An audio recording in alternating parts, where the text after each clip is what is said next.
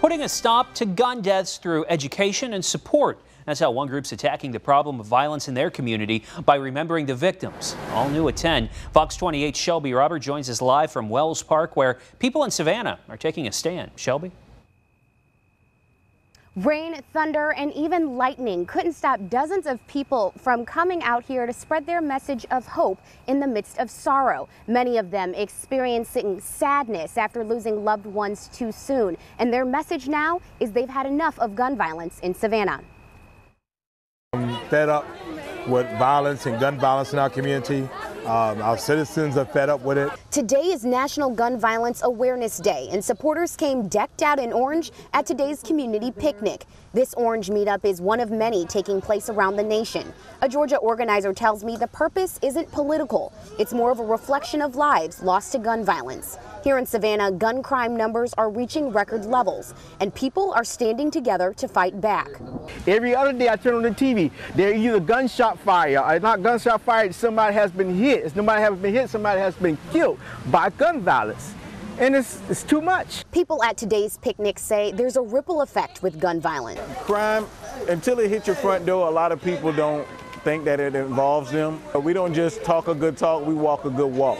Because everybody in the community, as a family, we need to try to find a way to work together, and this is one of the first steps. Savannah city leaders also came together to show their support. Alderman Van Johnson says just waiting for a solution is no longer an option. Not only is violence and gun violence unacceptable, but we're willing to do whatever it takes to ensure that gun violence is non-existent here in Savannah. Coming up at 10:30, I'll share how this event remembered the life of a young man that was shot and killed after gun violence. His family shares that tragic story. Reporting live in downtown Savannah, Shelby Roberts, Fox 28 News at 10. All right, thanks, Shelby. Tonight, one Savannah community is wrapping up their picnic with a purpose, raising awareness for gun violence. Fox 28's Shelby Roberts talked with parents who lost their children to gun violence, and one family shares the impact their son's death is having on the community. Shelby?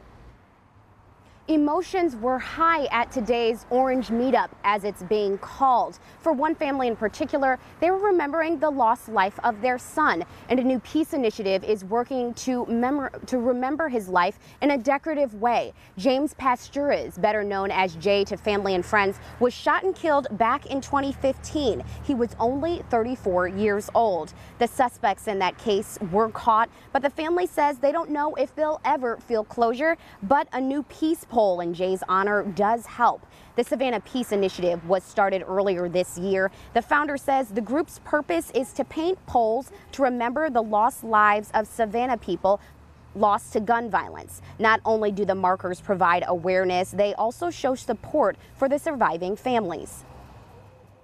He's not forgotten.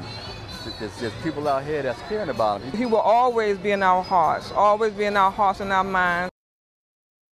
Spoke with multiple people at today's community picnic, many of them parents or older family members suffering with the loss of a younger child. Now, they told me it never gets easier, but having events like the Orange Meetup and having community support really do help.